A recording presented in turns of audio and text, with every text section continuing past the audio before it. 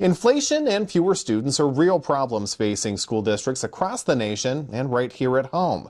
I'm NBC 26 Today's McLeod Hageman here in Green Bay, explaining where your tax dollars are going after the board votes on tonight's budget. No, I don't anticipate any concerns from the public.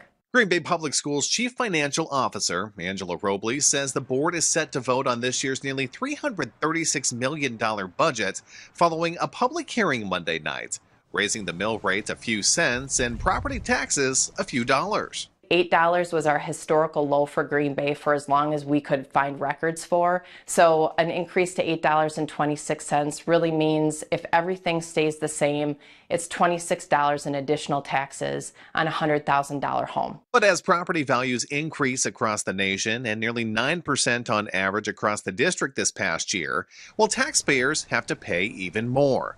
Robles says not necessarily, since the state is offering some tax relief for property owners, setting aside more money into that school levy tax credit pool. As a taxpayer, you'll see that reduction on your taxes, but that's not it will directly offset how much you're paying in school district taxes. Essentially, we should see an increase in that, or you should see an increase in that, because the state did put so much more money into that pot of money for that school levy tax credit.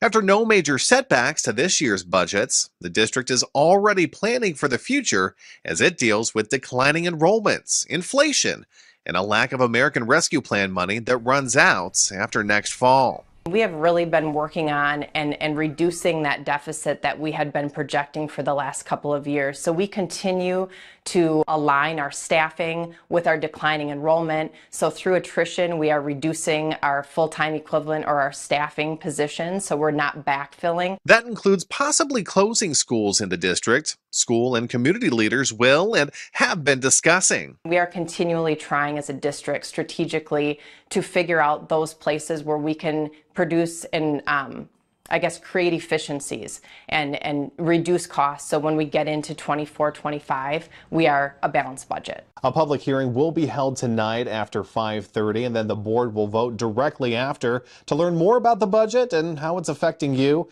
you can check out our websites at NBC26.com. And following the public hearing, the Green Bay School Board is expected to discuss several possible school closures.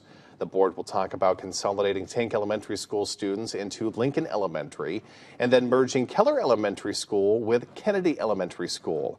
In June, the board postponed the idea of shifting Tank students to nearby Fort Howard because district officials said Tank's entire student population would not fit into Fort Howard.